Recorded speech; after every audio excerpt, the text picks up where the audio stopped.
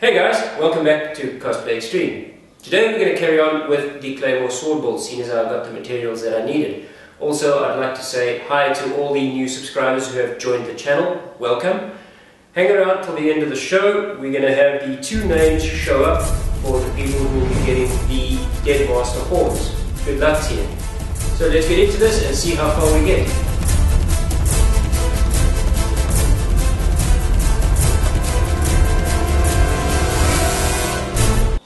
Now it's time to create the bullet shape that goes into the blade. To do this, I went and I found a shape that will help out. This is a lubrication bottle for sewing machines. What I'm going to do is I'm going to be cutting this in half, then cutting a shape in there and inserting this into there. Once that's done, I'll be able to put on the pommel piece. Now that we have the two halves cut out, we can now mark out where they go.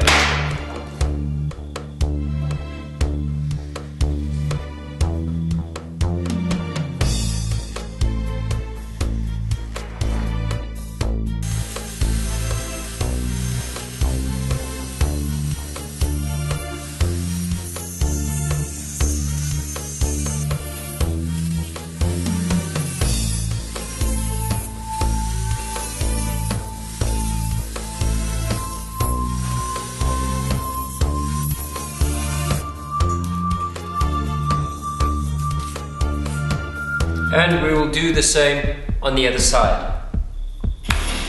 Now it's time to get into the crossguard piece. What's going to happen is we're going to be creating the crossguard arms, which go on the sides here. To do this, I called in the help of a friend of mine who is a very proficient sculptor, and he will be sculpting the pieces out of plasticine.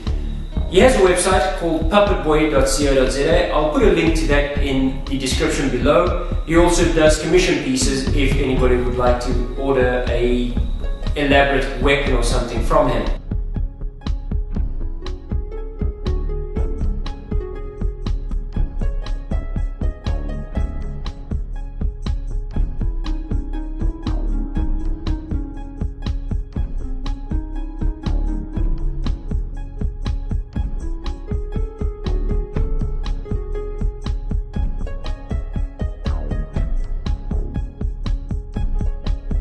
And after a couple of hours of sculpting, this is the end result.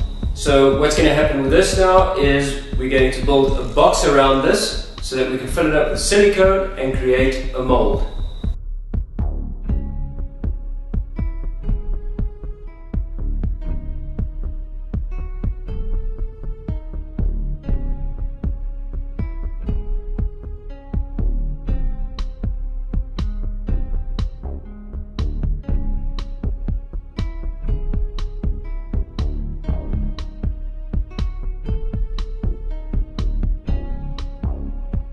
And that we'll be filling with silicone. Easiest way to do this is just pull off your cable ties or your zip ties that hold your mold together. Split it down the seam. By rights, she should just pop right out. There we go. Now that we have both the crossguard pieces, we want to drill a hole down the ends either side to be able to fit this onto the shaft. If you can see that I've put through the crossguard piece over here.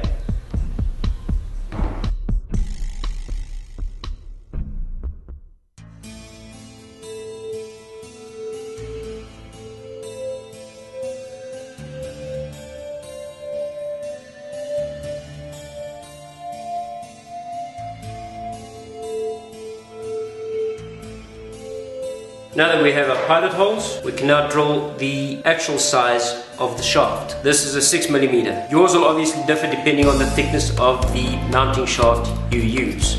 As you can see, I've fitted the crossguard. Now it's just a case of filling that up with resin, and then it'll be time to spray this puppy. Here's a little trick that I have picked up on. If you have gaps that you want to close up, but you don't have resin or anything, get yourself some no more nails. What no more nails does is it gets into that gap. You can just squeeze it straight in there. It'll dry quite hard and it'll give a nice finish.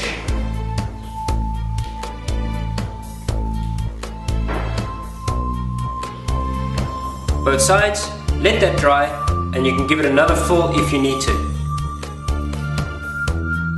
And there we go, we are finally in the home stretch. Now that we have the crossguard mounted, this is ready for paint. I've already sanded the PVC down, and to paint this we are going to be using some mirror chrome, plastic primer, and obviously the bronze.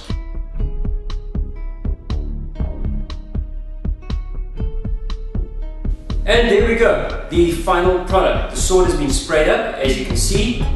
It is now silver with the crossguard bronze, the black hilt, and the pommel piece.